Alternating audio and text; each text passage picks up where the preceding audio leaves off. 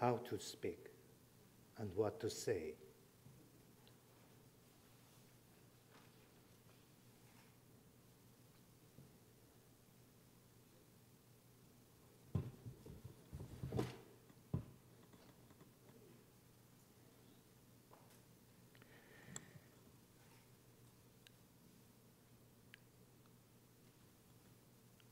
I was a young boy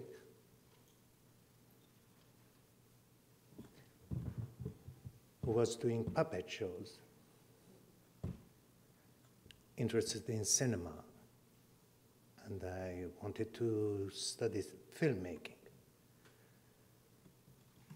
So I went to London. That was the period of the swinging London. The island had started to wake up and realize that cannot continue as an island.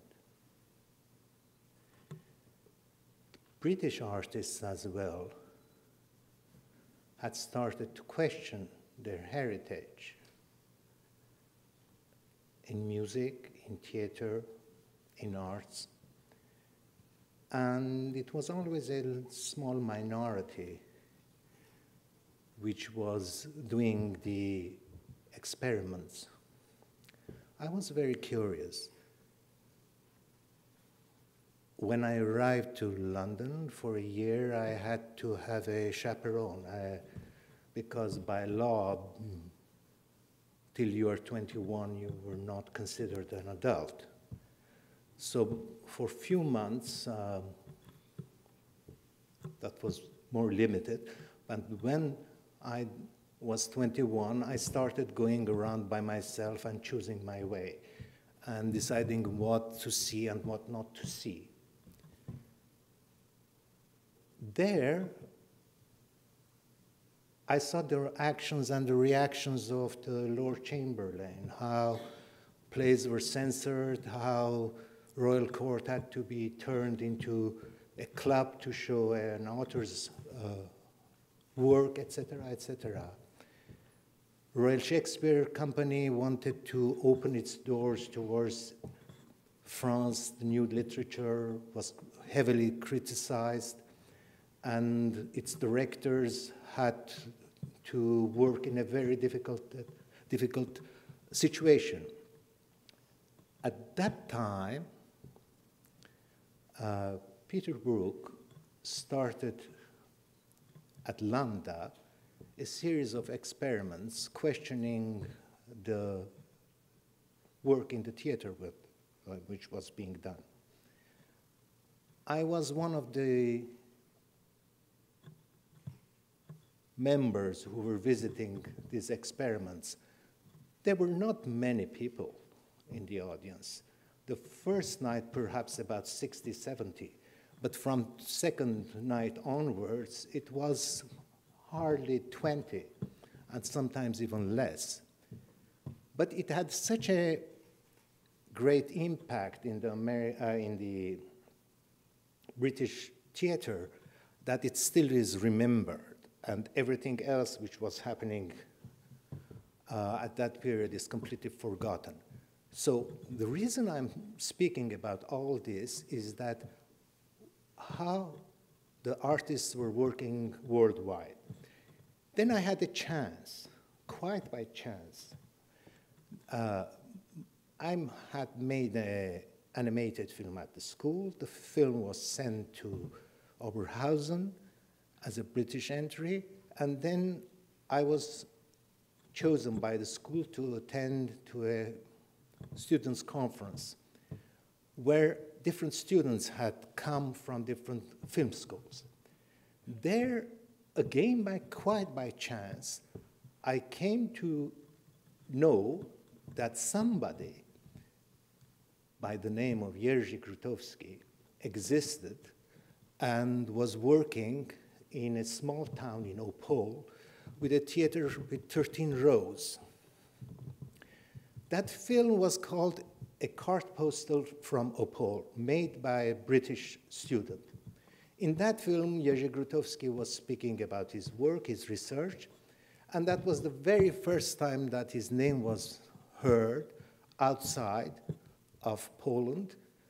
And it struck me, these two phenomena that completely closed, working, posing questions, how the theater world can develop and can continue its life. So I cut short. I am back in Iran to make a feature film. From the very first step, I'm back in '66. From the very first step I take in Iran, both in my minority culture, Armenian, and my school upbringing, Persian, and my social life, trying to make a Persian film, I cannot take a step. The film I made for Armenians, the Armenians banned it, saying that it's a disgrace for Armenians, the way I presented their pilgrimage to one of the churches. I had made a documentary, a pure documentary. It hurt them. I had made the documentary as a gift. They didn't accept that. I started making the feature film. My cameraman stole the script and made his own version. I couldn't do anything. That was the reality. There was no copyright in Iran. Nobody was defending anything. The film industry was a wild jungle. I couldn't. I had a friend who knew my work before I went to London. I just had happened that I had done some designs for theater. Khojastekia.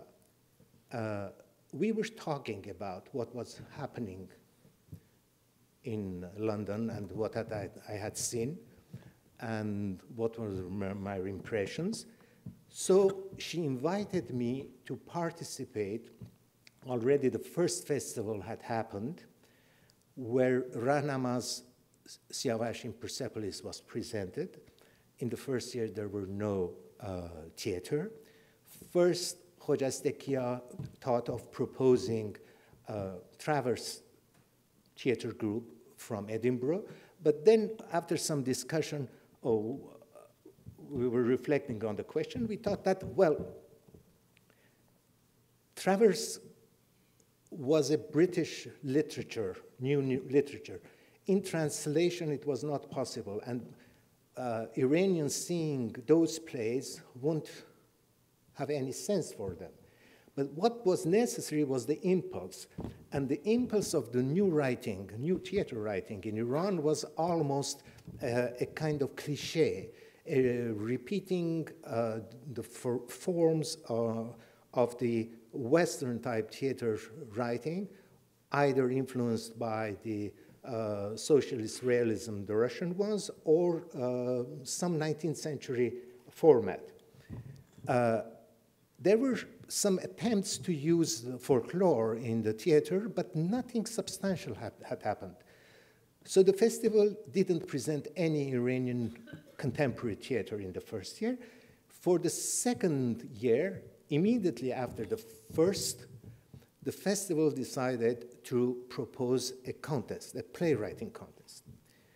So it was announced both in the television and in the newspapers, and Khojastekia had invited a group of 5 people as a jury to select the plays. She was receiving the plays. The plays were being read collectively. Everybody was hearing it, not taking the plays to read separately. This is very important, to hear plays, not to read in silence. When one day she came, the jury was made up of herself, Khojastekia, Feridun Rahnama, Manucher Anvar, Davoud Rashidi, Azimat Jandi, and myself. I was invited by Khojastekia. And one day, I am telling this story because I think that touches the nerve of the question of the creativity and how Shiraz Arts Festival started an impulse. Something made it possible for my generation and my other friends who started to practice, come into the field of creation. One day she came and said she has received a very strange play, very interesting in language, impossible to stage it because it follows no rules, and no address, only the name of the author. So the play was read, everybody was impressed, everybody said, it's not stageable. It's very interesting, but it's not a good play because it's not possible to stage. I didn't agree. I said, no, it is possible to stage it. And quite by intuition, I had felt at that moment that I had found what I was looking for, something which was not rigid, was not completely already made up package. So we started reading other plays, and quite by chance, somebody,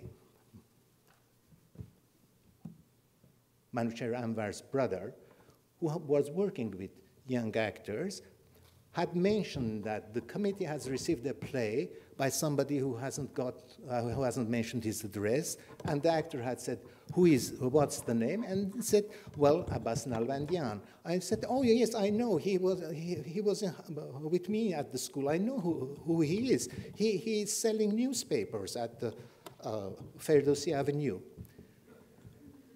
So they went and they met Abbas Nalbandian, who at that time was 21. He had left school.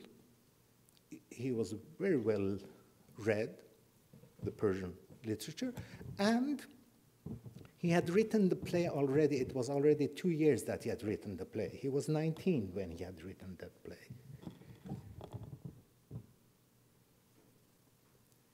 The play had gone around with different directors had seen it, had gone to even to the Ministry of Culture directors, and everybody had rejected, saying that it's not possible, we cannot produce this.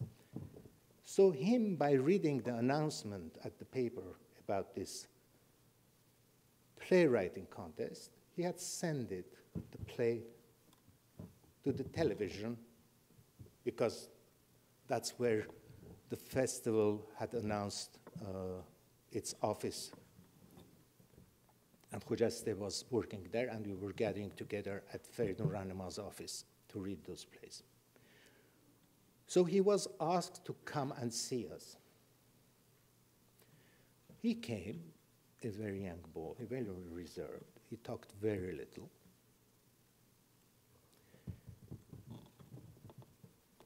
Different people asked questions. Mostly it was Feridun Rahnema who was asking questions. And he was answering yes, no, etc. He said, have you seen a play before? He said, 2. Which plays? Said's Ayba Kola, Aybi Kola. And the second one was Glass Menagerie by Williams, Tennessee Williams, in Persian translation. But he said, I have heard a lot, because in those days, most of the plays were transmitted through radio. Very rarely there were theater productions. So very few published plays as well, few translations. So he had heard the plays, lots of the world literature he had heard through the radio.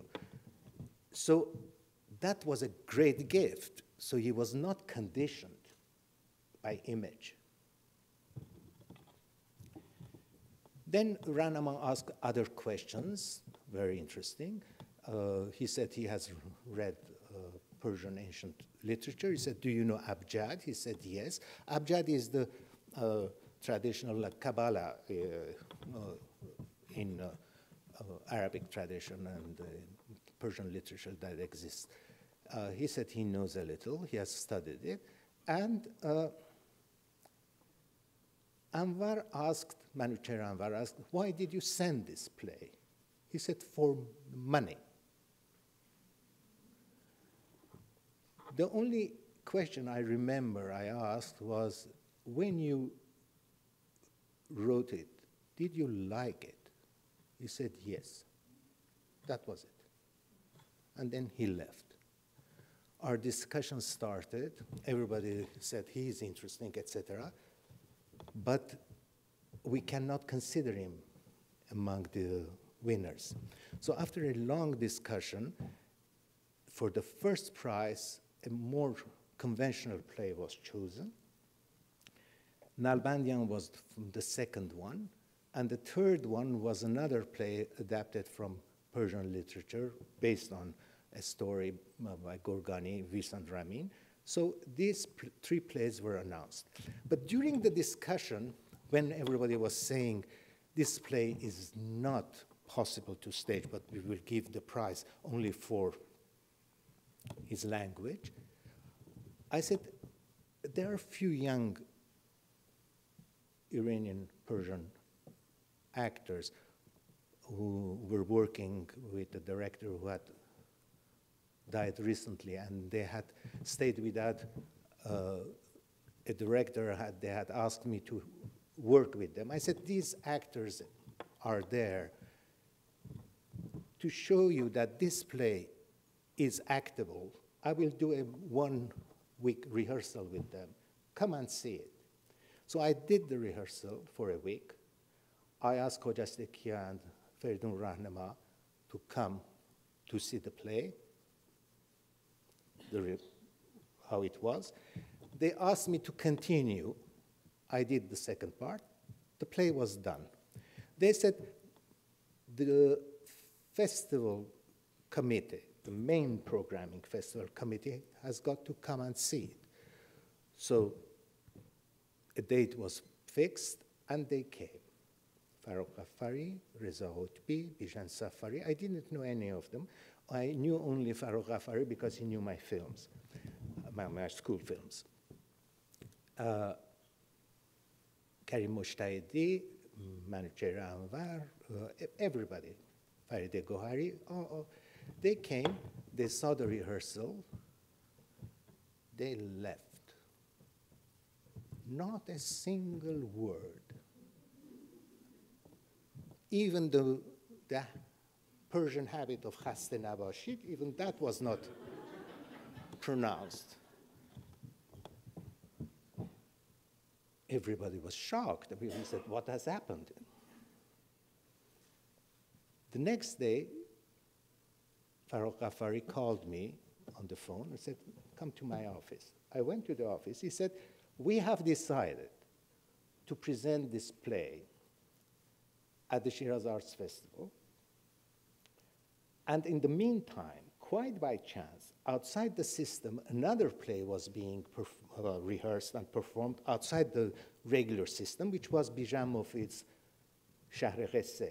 So quite by chance, these two plays had appeared for the second year of the festival, while the festival had commissioned two directors to produce Iranian plays, which I'm not going to name them, but then they refused to participate after hearing that this has been chosen.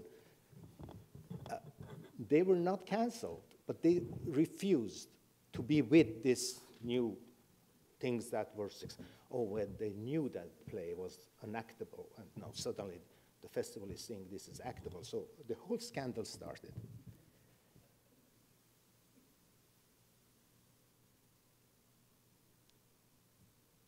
There was a very strange communication between me and Nalbandian. He didn't speak much. I never asked him questions. I was following everything intuitively. And I go into these details because it might clarify a situation for a younger generation, what happened for us, actors, directors, etc., writer. Farrokh Ghaffari in his office said that everything is okay in this play. We are not going to have a censor. Because in the play there were lots of references to Piramide Ahmadabadi, which was reference to Mossadegh. There was a reference to Marx, Lenin, lots of references. And then there was one phrase, there was even a citation from Furugh Farzad, Tanha Sedast ke mimanad. The play was very rich in language, and he was using this kind of composite language of, I said collage, but it was functional. It was not picked up. It had a real function. The only thing that Farrokh Ghaffari said was, in those days, it was the Che Guevara was in big question. There was a sentence, "Viva, viva Che Guevara." He said, that should be cut out. I said, well, I won't cut out. I mean, and that's the author, but I will solve it. So I didn't cut that phrase out. In the mise en scène, I solved it. So there was this character of the soldier, he was going to cry. They were all dead characters. The main characters in the play were dead. They were in another life. So, and each one was looking for something, which deep down in composition, it was like a quest, like the Conference of the Birds, but they were different characters now. By using the word Zamenhof, they were entering into a closed space, and they were continuing their research. I'm not getting anywhere. That phrase was solved in the mise en scène. By the time he was crying, "Viva, viva Che Guevara," there were drum rolls going. So he was saying it, but it was not heard. And then the drums were stopping, and then he was dropping. So it was more, it happened. Nothing was cut. The play was performed. But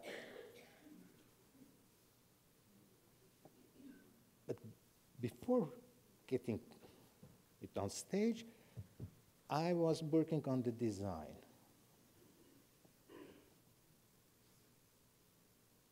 One day, I didn't know what to do with the design. I'm very intuitive, and never working from my mind. I follow up the sensibilities. I was doodling, and little daughter of my friend, it was in the film studio, Chaplin Film Studio, Golestan's cameraman had started Ibrahim Golestan's cameraman had started a studio for making commercial films. Not commercial in terms of short commercials for selling products. So I was helping them for the animation technique, because that was my specialty. This little girl ran towards me, and he showed me a black paper. I looked at it and said, "What is it?" He said, "Khorshid Shab," night sun. I looked at it, and he had drawn with black pencil a sun with rays on black paper.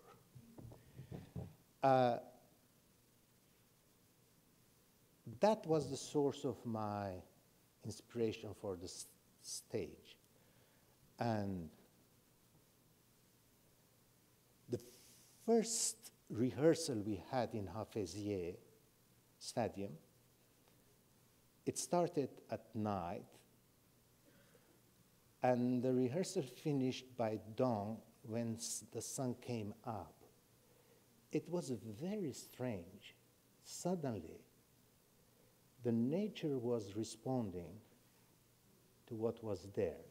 That was my guideline in relation to the Festival of Shiraz. That play won at those first 2 years of Festival of Shiraz had prizes as well. So it won an extra prize for the second year, both of us, Nalbandian and myself, for the production. Already he had won for his writing. Then a big discussion happened between the jury members. Bijani Safari, who was a very great, important artist, a real visionary with his sensibility, very important influence in the programming of the certain programs in the festival.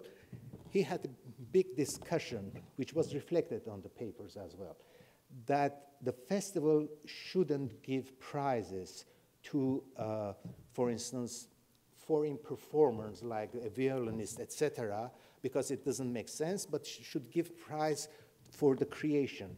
And there was a big argument between him and Freydune Hoveyda. But at that festival, it was Christian Ferraz who received the main prize. And the committee, the general committee of the festival, decided to drop giving prizes from the second year onwards. So there were no prizes given after the second year, and the third, fourth, fifth, till the end, the programming never received any prize during the final day of the closure ceremony. So in the process, what I'm trying to say that how the festival itself, through what was happening, was discovering its own way, how to appreciate or how to develop in what was happening in the country with the youth. Till the fourth festival, there were not a single foreign European or American play programmed in festival. They were all Iranian, starting with Shiraz, starting with Pajoueshi, Jarf و سترگونو در سنگواره های دوره 25 زمین‌شناسی, a modern, profound and important research into the fossils of the 25th geological era. That was the title of Nalbandian's play. And Shiraz, City of Tales by Bijan Mofid, which was very popular. It was touching with its songs and with its, and it has a very interesting character, which was the elephant. Everybody was thinking that the elephant, I mean, other characters, other animals were thinking the elephant is not very beautiful. It has got to be manipulated. So he was transformed to another animal. So he had horns, and then his nose was too big, so it was cut. So it was very interesting, that transformation of happening, reflecting the mentality of the others looking at something. Then was the question of how to develop this. The music in Hafeziyeh and the traditional Iranian music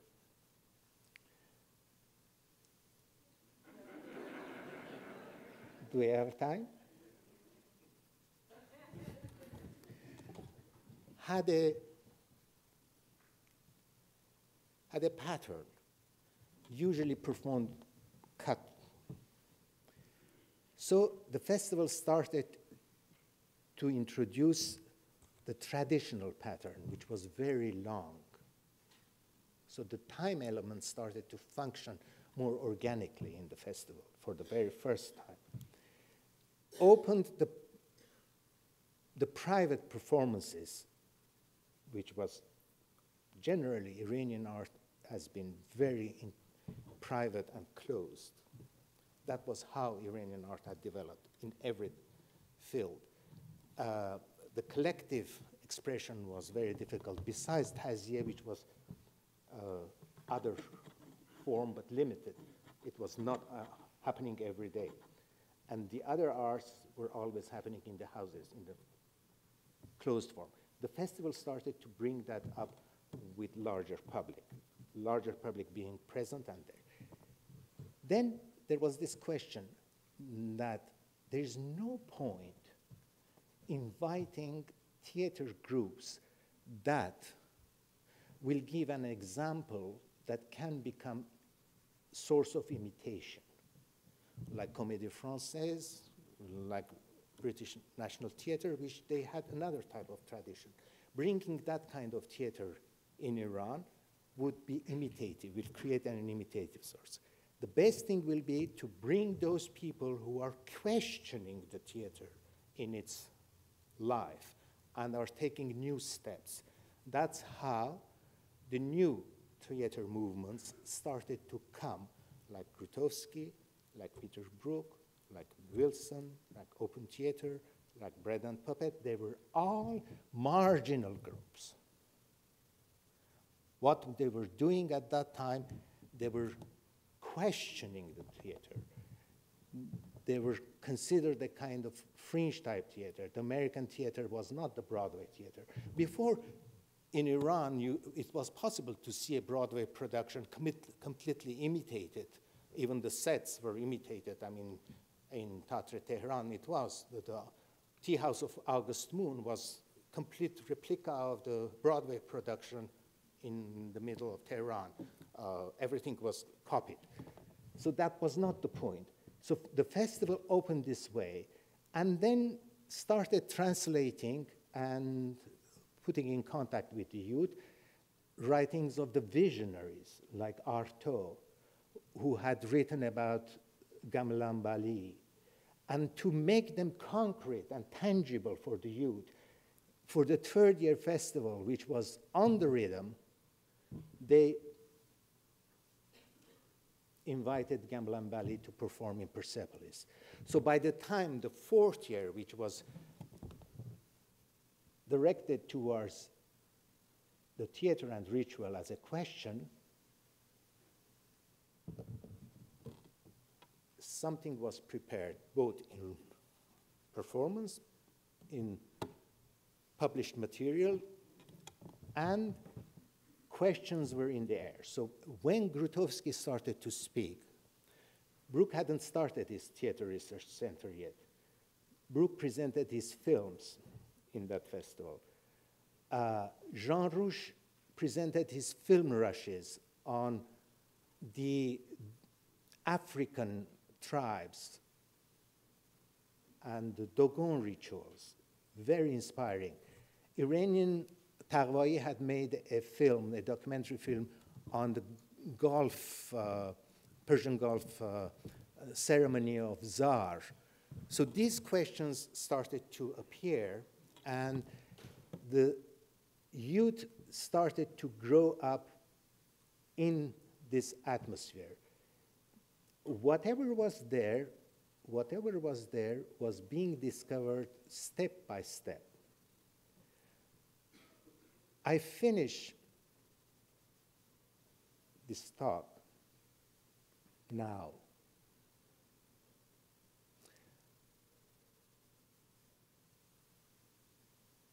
When the opening production of the fourth year was supposed to happen in Persepolis, we went to Persepolis because no theater had ever been presented there. Music had been, but no theater. Sitting in front of the ruins, I saw the sun going down, and it was so majestic. I was with Reza Qutbi, Bijan Safari. We had gone in the afternoon there, not to be in the very hot sun, to be able to choose a spot for the opening production, which was the the idea was to stage the Visan Ramin.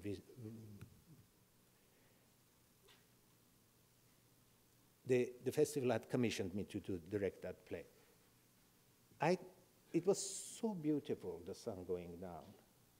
I turned to Reza Hotbi and said, there's no point staging anything here.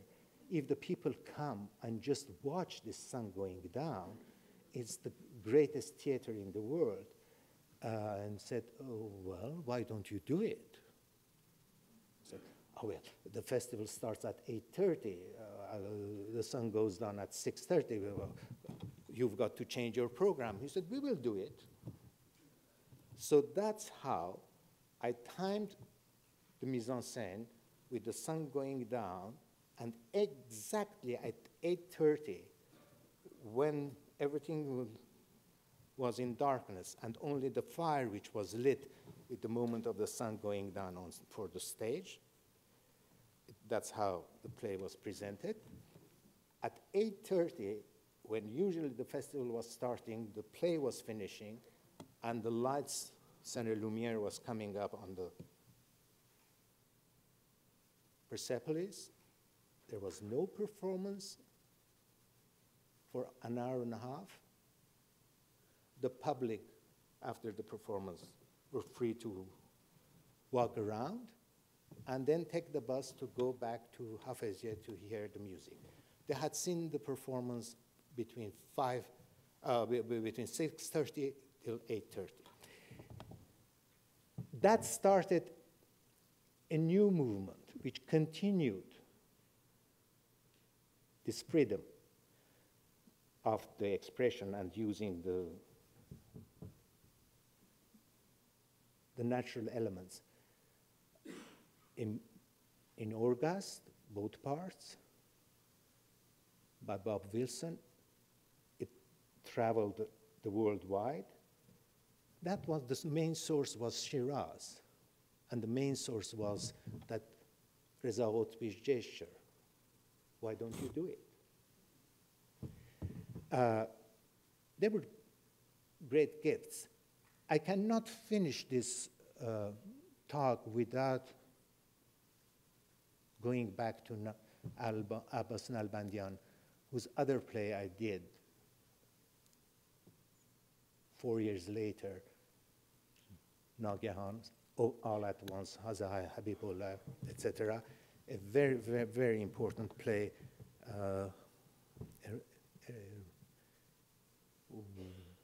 All these plays exist. People can read it.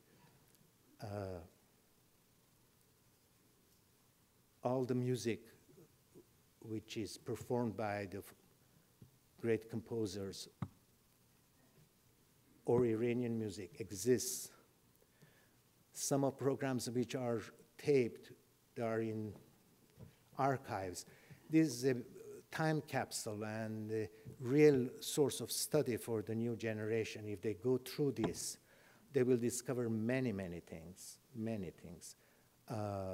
Many important, vital questions about the development of the art from 20th century to the 21st, both in relation to Iran, its influence on the artists, on the international artists.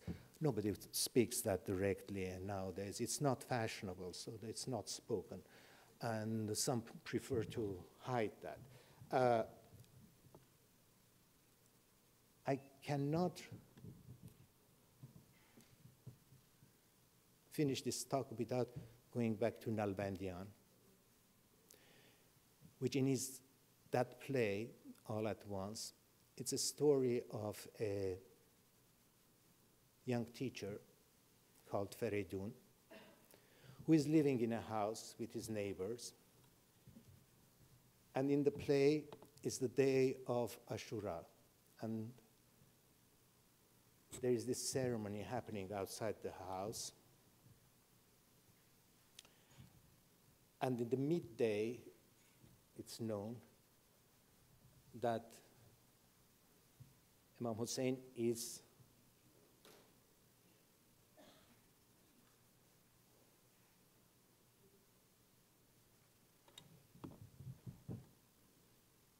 At that moment in the play, the neighbors, thinking that this young man, which has a trunk, in the trunk has money, they kill him exactly at that moment.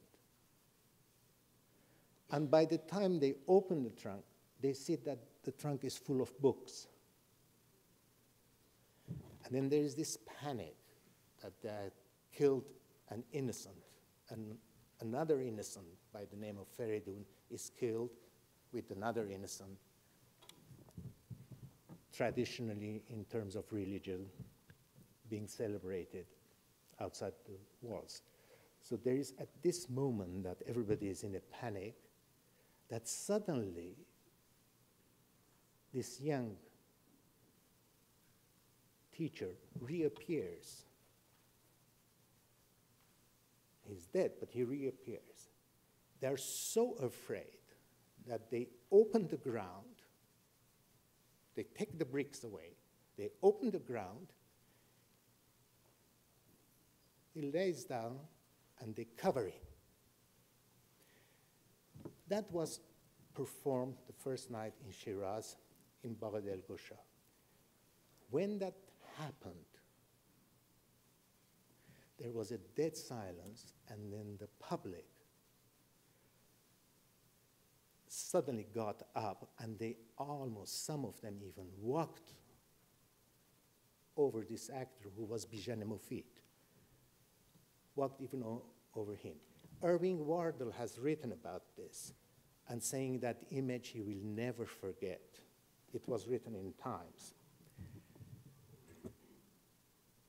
One thing,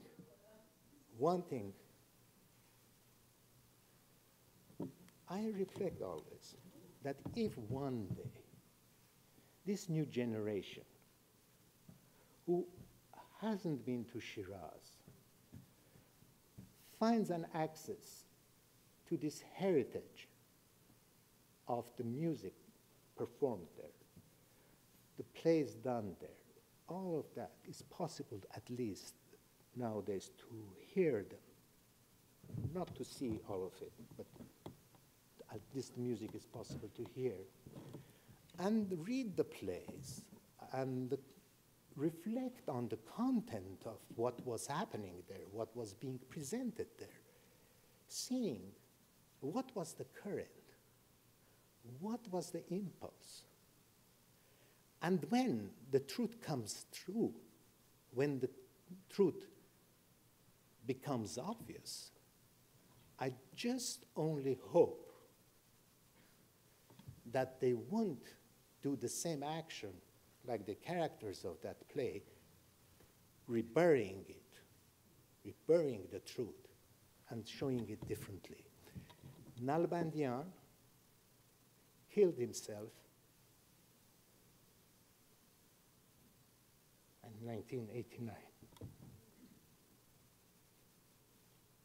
Thank you.